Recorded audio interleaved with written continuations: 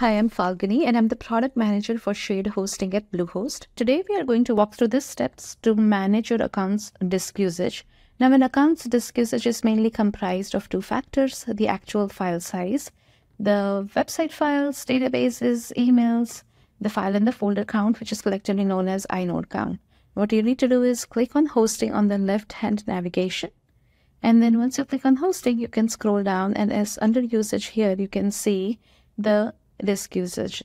Now here I only have, this is only a WordPress is installed, hence the usage is pretty low here. Now what we will do is we can click on cPanel. Once we jump on cPanel, under files, we have the option of disk usage. So click on disk usage.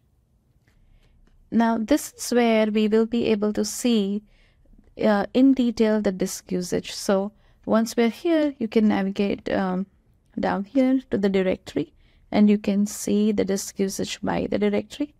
Here you'll be able to see all the files and how much the usage is there on the files as well. So you can basically use these tools and see where in your hosting your disk space is being used.